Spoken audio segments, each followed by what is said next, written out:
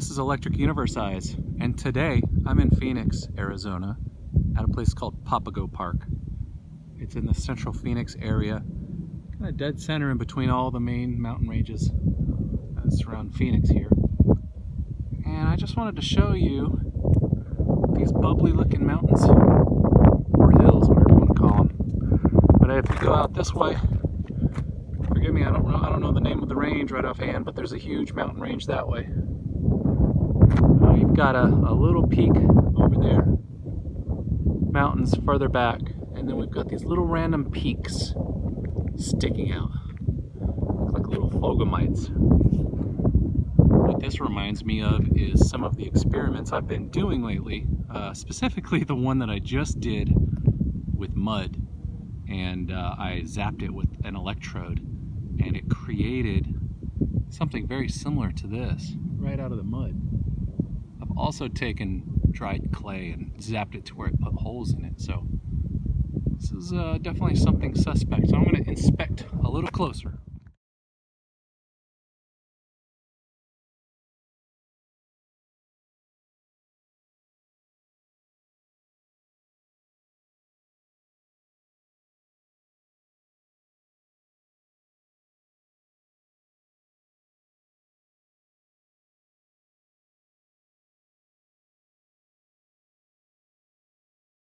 Alright, I'm up on the small butte. We've got a small one and then a double butte.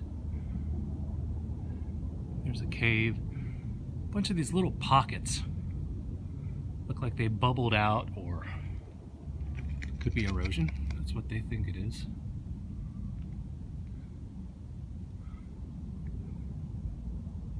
But I don't. And here's what the little cave looks like at the first butte. Conglomerate of rocks kind of pasted together.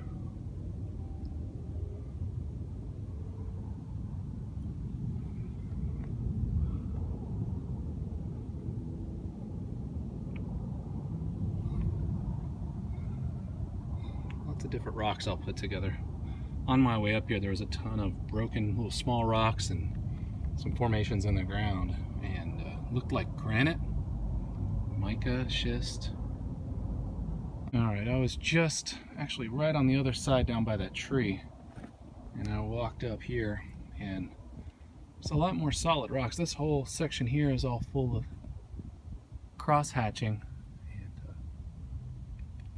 got this nice little trail that goes down.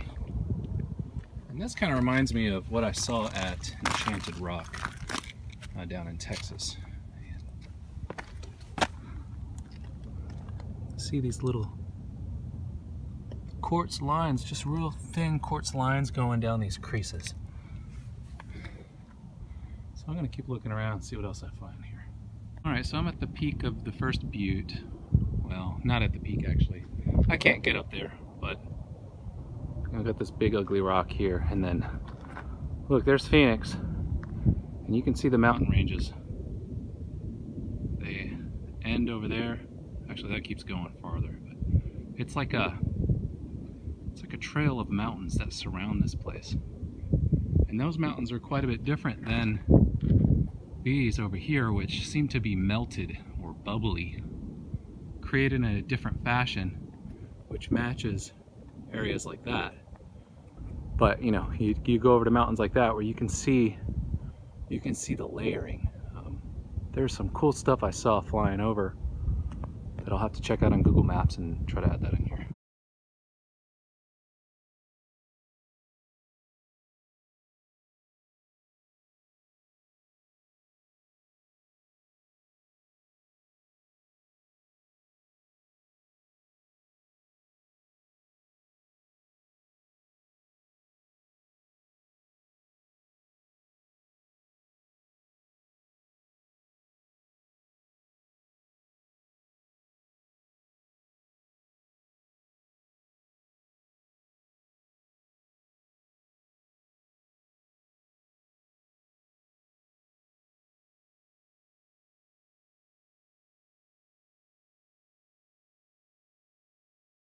So I'm inside one of these little cave entrances, and it looks like there's some drainage coming up out of this, but there's nothing over here.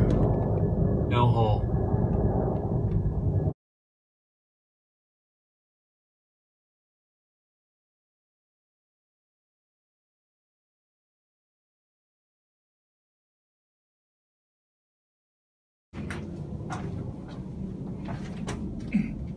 I don't even know where the water's coming from, because I don't see anything, but probably just coming through a crack.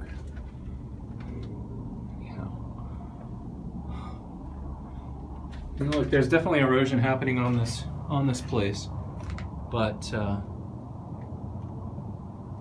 if this was made millions, or as the park ranger said, billions of years ago, wouldn't we have a lot more erosion than this?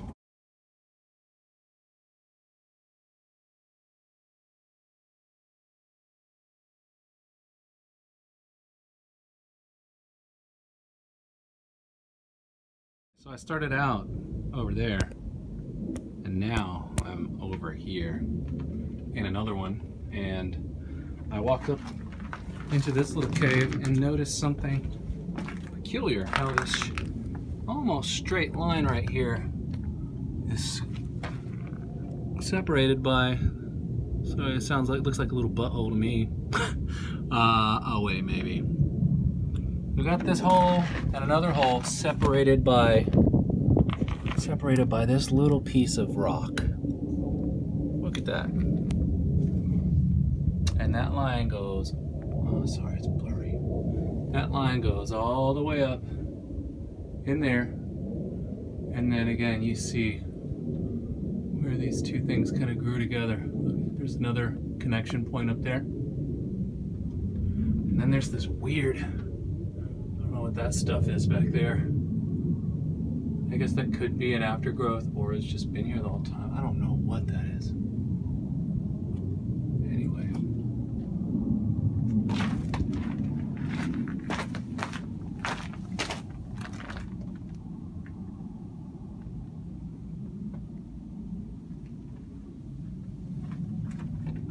Oh, that's split all the way up.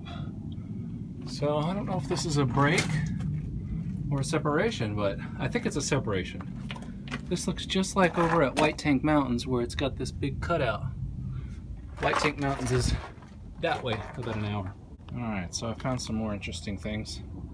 Got these two little trails that look like they were liquid at one point that head up that direction. And then we've got a seam. I like that on the left. That goes up and splits off of this here.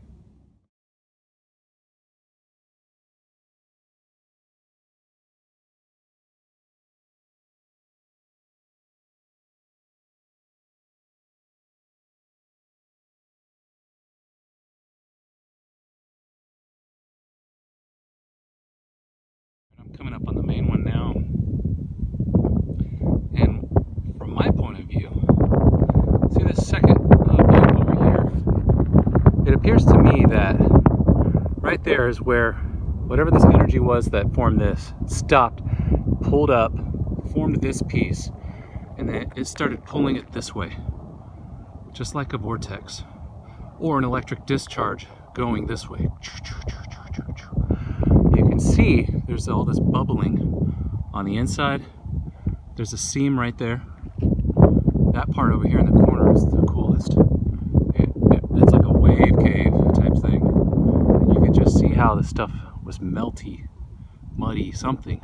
Definitely was muddy because it's a huge a conglomerate of rocks up here. So, but I am seeing all kinds of granite, all kinds of things in between, which match White Tank, which match Camelback Mountain, which match all the way down in Tucson, Mount Lemon. There's some similarities I'm seeing. And anyway, that's what I got. I'm gonna keep going. I pointed out this seam right here. You can see these two mounds pinching in and going down, and then it wraps down this way. So whatever energy form was over here was kind of wavering, and it seemed like it pinched down in the middle and kept going that way. This little section, you can see where that material just was still wet as this thing was getting baked. And then there's another seam going down. So I imagine as these are building outwards, up and outwards, those little electrical fingers are digging in there, forming this wet material as it's going out this way. I'll get over here in a second. This is a weird S-shaped wraparound. Looks like it should be a cave, but I don't think it's made solely by water. I took a side shot because I wanted you to see this layering and this buildup. It's going upwards like this, and you can see where the layers are going out. You can also see it on this portion here, where I showed you that pinch. All this energy was being pushed in as this was being formed. You can see all the layers across it, and then this one layers up that way and it bubbles out. Now some granite. This is pretty identical to what I was seeing over at White Tank, about 1 hour west of Phoenix. I'm a little closer and you're starting to see it better for scale. There's a guy standing over there. You can see it's like a cave system underneath there, and you can see the lines wrapping up it. And you can see how it was kind of swirling around as it bubbled up. Some intense winds. I would say some highly charged ionic winds. You know, discharging, either pulling this out of floodwaters, muddy floodwaters, or whatever came through here just ripped up the land, and whatever hot ionized dust and rock was in the sky all just connected in this giant vortex. If you want to describe it as that, I don't think you could imagine it as a tornado. I think it's much more dynamic than a spiral. This is a lot of different converging winds, I think.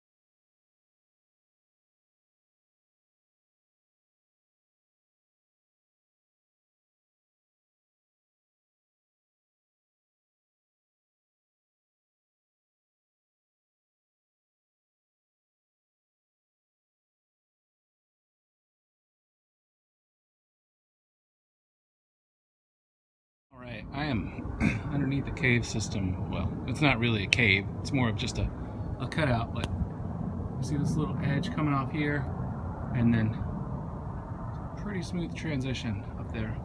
Now if you rub it, some granules will come off, so again, there is erosion, but that's a giant boulder I'm standing under, and that's probably 20 times the size of my head. Again, has water played a part in eroding this? Yes. Did it play a part in forming it? That's what I am trying to find out.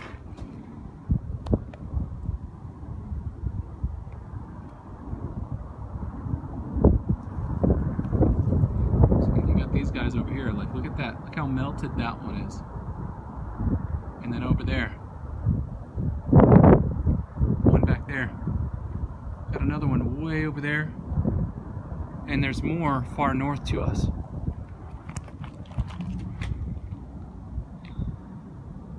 Let's say another thing.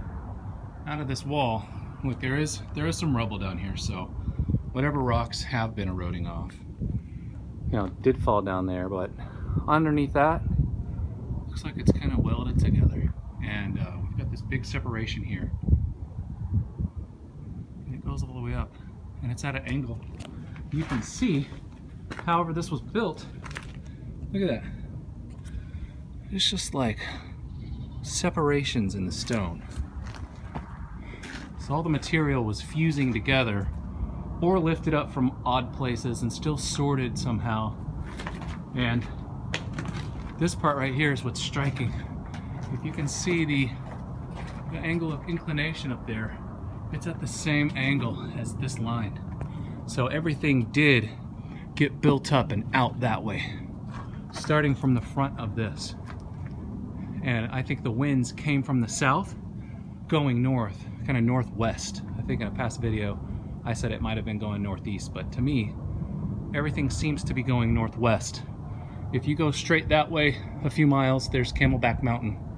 And on the northwest side is where it goes down at a slope, just like the other little area I just showed you. It goes down at a slope, but on that end is all bubbly, like it was melted, or it was the most hot point in that creation. So these are just observations I'm making. I want you guys to be the judge. Again, I'm no geologist, I'm no electrical engineer, I'm no superstar. I just have questions that nobody can answer without saying millions and billions of years. I'm sick of this millions of years crap, when if you look at religion, or you look at cultures, or you look at even Hermeticism, things like that, there's alchemy, all of these things, they were all taught within the past few thousand years, and all these stories relate to something that our ancestors saw in the sky. So if the natives of this land say things happened a few thousand years, I'm going to take that over any bureaucrat, scientist any day. Anyhow, there you go. So this is Papago Park. Here, I couldn't help it. So we looked at the stratification line coming down here. Even in this so-called drainage area, that's all solid. So even when this was formed, whatever this was that came down still turned into something solid enough to fuse together. Again, look, it can be broken apart, but it's rock. It's rock and mud all put together. Oh, perhaps maybe it did come up there and melt and get wet and come down here. I don't know. What do you think? Look at this though. Look at that. Got little bitty chunks of stuff with big chunks. And these are all different kinds of, all different types of rocks and materials.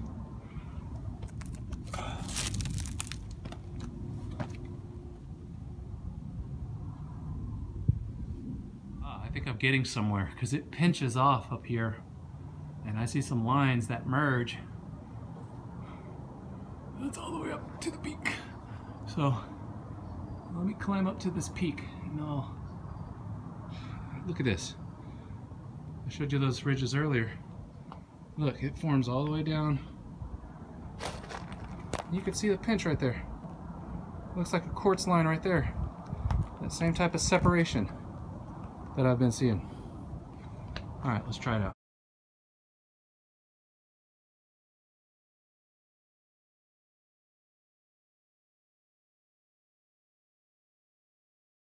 Well, can't quite get up there, but again, we've got this layer, which if I step down here, you see these layers. Look at this big giant boulder fused into the side here. Look, all of those are all fused into this pathway. Just like the smaller butte I started out with is just a huge conglomerate of fused rock. But you can see how everything pinches up to a point right there. And there's a line that separates these two. Whoa! Separates these two formations right here. And that goes all the way up. There's some rocks. Oh wow! I'm not even near it. I don't know. You can see up there. I still got a ways to get up to the peak, but there's no way I can do it today. So I managed to get up a little higher, but then it gets real tight. It has a tight squeeze in here. Here's the size of my hand. So that goes all the way up here. Let me get level. That way you can see the actual angle. And then it tightens up real tight. And that goes all the way back up in there. And that would be open if all those rocks didn't fall in there and cover it over. But these two mounds are separated. can see the layering in this coming down.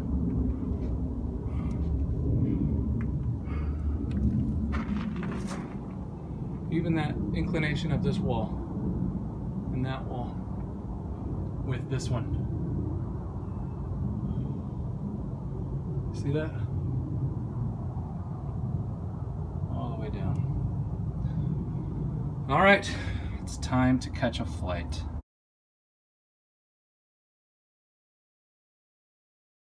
I have to know there's like a white slate, something right here. Kind of goes down on this ridge line here. Anyway, that was fun.